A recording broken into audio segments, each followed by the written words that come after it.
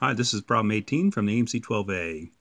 Let S of n equal the sum of the digits of a positive integer n. For a particular positive integer n, let the sum n equal 1274. Which of the following could be the value of the next sum n plus 1? Okay, for questions like this, I like to look at examples to better understand the question.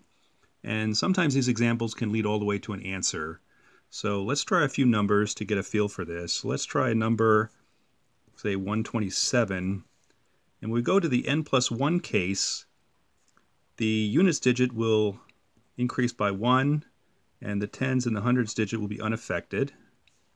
Now if we have a number that ends in a 9 and we go to the n plus 1 case, the units digit will decrease by 9, the tens will increase by 1, hundreds unaffected.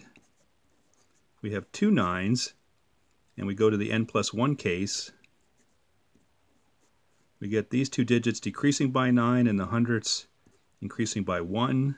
So I think I know what's going on here. Let's just try one more case. So we go to the n plus 1 case. These digits all drop by 9 and the thousands place increases by 1. So I think I see what's going on here. When we go to the n plus 1 case, we take the sum of the n case, we add 1, and we subtract a multiple of 9. So this looks like to be the key for solving this problem, because we know that S of n plus 1 is just 1275.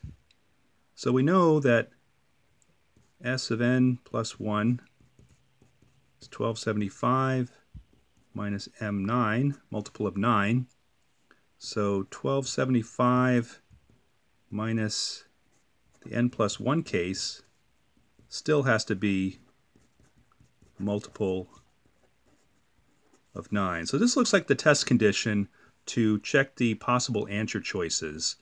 So let's just go through them. So for choice E, we have 1275 minus 1265, 10. That's not a multiple of 9. Choice D, that's 36. That is a multiple of 9. So that is probably the correct answer.